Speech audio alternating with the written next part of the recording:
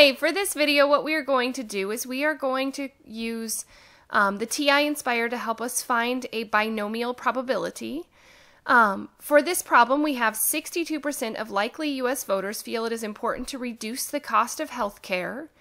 9 U.S. voters are randomly selected. Find the probability that the number who respond that they feel it is important to reduce the cost of health care are the following. So I have several set up where we are going to find the probability of this event happening.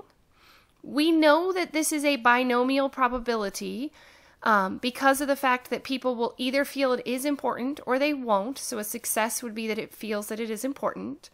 The probability of success remains constant throughout, so it stays at 62%.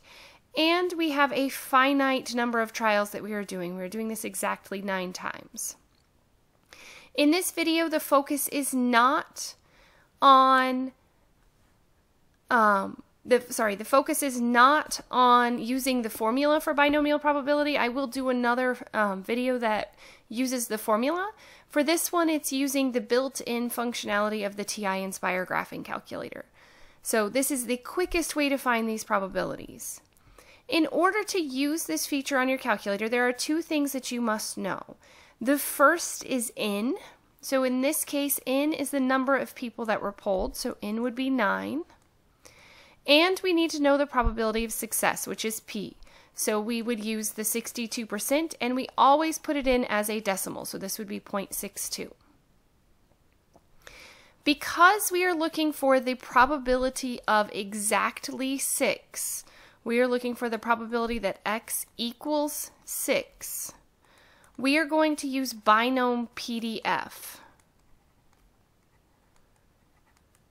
And with this, what we need to know is the number of times, which is 9, the probability of success, 0.62, and how many times we were doing this, which is 6. Okay, so for this, what we're going to do is we're going to go to our calculator, and in our calculator, we want to open a calculator screen. So I'm just going to click on the calculator screen. And I'm going to go to the menu, and we're going to go down to probability. Under probability, option 5 is distributions. And we would go down until we found the binomial distribution. So for this, you can go up or down. For this, D is a binomial PDF. I know it's kind of hard to see on my screen, but D is binomial PDF. And, E is the binomial CDF. So we want to make sure that we choose binomial PDF because it's just a probability density function. So for this, notice it asks us how many trials. What was our N? So in this case, we have 9 trials. We were 9 people that we were asking. The probability of success is 0.62. If you wanted the entire probability density function or how it distributes throughout all of your x values, you don't have to put a value in here. Because we are specifically looking for 6, we would plug in 6. And we would click OK. And if you notice, our probability is 0.2618. So we would say approximately 0.2618. So with this, it's always important to be able to answer the question using a complete sentence. So for this one only, I am going to write this as you would write it as a sentence to explain what your findings were. So we would say there is a 26.8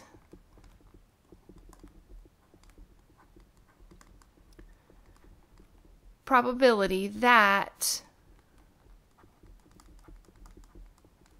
exactly 6 of the 9 people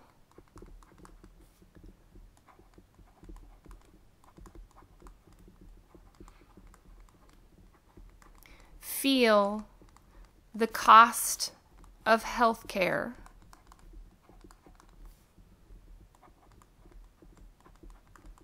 needs to be reduced.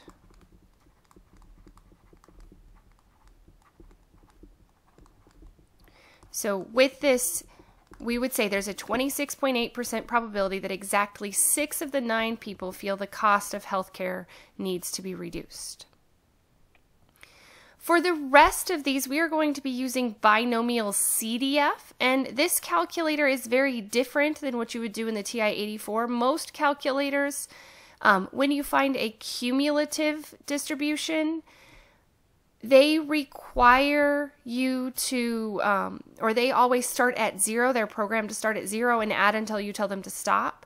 In this one, you can actually say what your upper and your lower limit is, so you're able to tell it a range of values that you want.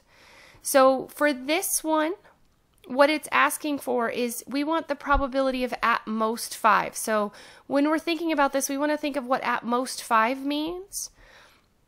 And that means that the highest number that we want is to be 5. So we want it to be less than or equal to 5.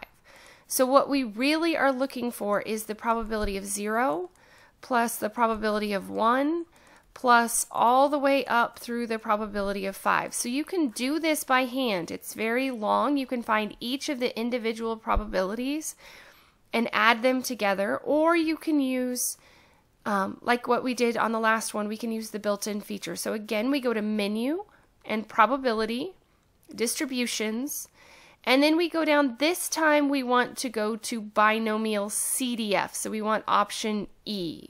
So Binomial CDF. The number of trials still is the same. We're still asking 9 people. The probability of success is still the same. But this time it asks for a lower bound, so that's the lowest that we want. So since we want at most 5, we are looking from 0, and our upper bound is 5.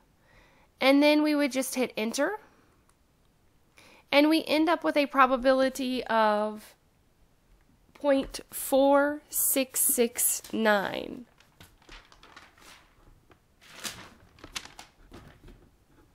Okay, so we end up with the probability that at most 5 people of the 9 will answer that they feel the cost of healthcare needs to reduce is 0.4669 or 46.69%, depending upon how you are to report your question.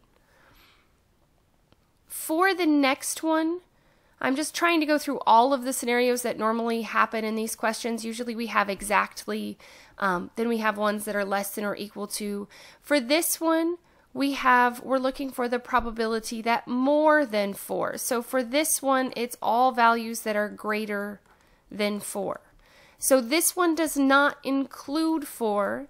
So what we would do for our lower limit this time would be we would start at 5 because 5 is the first number that is greater than 4 out of 9 values. So then we would continue to add up until we got to the probability of 9.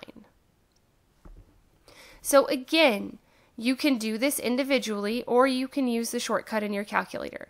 The nice thing is with the calculator is instead of going through the menu and statistics and going to probability, since we just use Binom CDF, we can do the same thing, but we would only have to change our 0 and our 5. In this case, we want to start with 5 and we want to end with 9. So I can change my lower limit to 5 and my upper limit to 9 because that's where I'm stopping. And then I would just hit enter. So the probability that more than 4 people responded that they feel that healthcare should be reduced is 0.7738 or 77.38%. Okay, a couple more just to make sure that you understand. These are the last 2 that we'll do. The probability that there's less than 7, in this case, it does not include 7. So we would stop at 6. So it would be the probability of 0 plus the probability of 1 all the way up through the probability of 6. So this is technically what we are finding. We would stop at 6 because 6 is the last value that is below 7.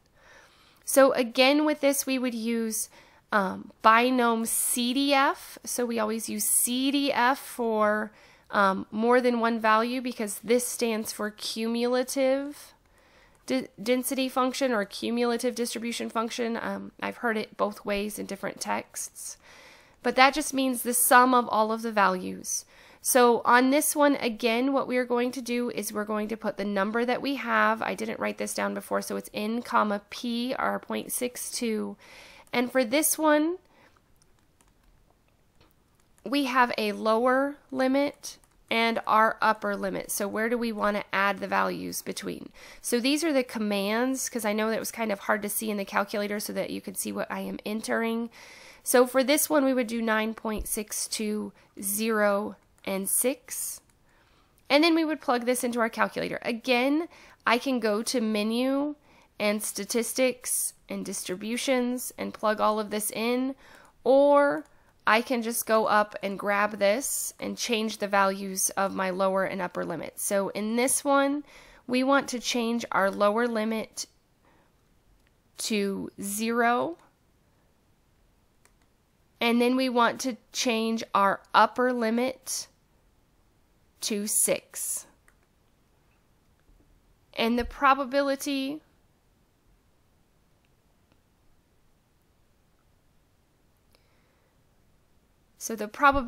that this is less than 7 is 0.7287, or 72.87%. For the last one, when we have at least means greater than or equal to. So we would need to do x is greater than or equal to 4. So for this, we would start at 4 because 4 is included in this one. So we would go probability of 4 plus the probability of 5 all the way up through the probability of 9. So again, what we would do is we would just change the lower and the upper limits. So we can just grab it and change our 0 to 4, and change our 9, or our 6, sorry, to 9. And we find that the probability of this happening is approximately 0.9213, or 92.13%. So if I were to put this in context, it would say the probability that at least 4 of the 9 people will respond, that they feel that the healthcare should be reduced, the cost of healthcare should be reduced, is 92.13%. As always, thanks for watching.